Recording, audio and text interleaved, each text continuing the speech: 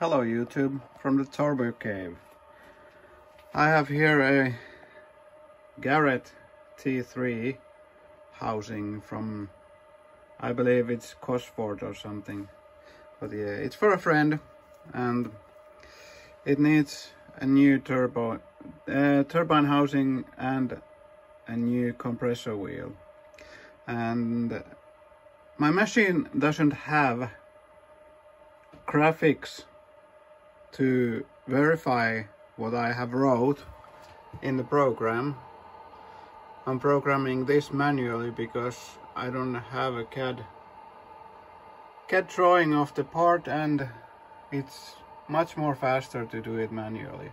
So, but yeah, I'm going to modify the radius on the compressor housing, and I wanted to check my program that it is doing what I want it to do. So I took the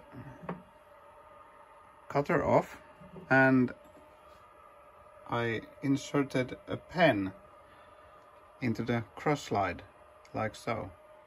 Just clamp it on a slide and put a piece of cardboard on the ways.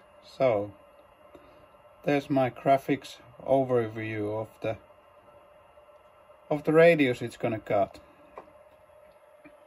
But yeah, there was just something that I have done sometimes in the past, because if I wasn't 100% sure, and there's a chance I'm going to F up the part, so I wanted to check the radius is good, it's going the right direction, and the contour looks perfect. So anyways, this is just some small tip that you can do with these controllers, or any CNC controllers, if you don't have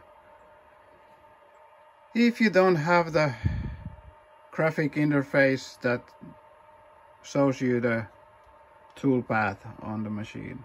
But yeah, this is my toolpath generator. Looks okay.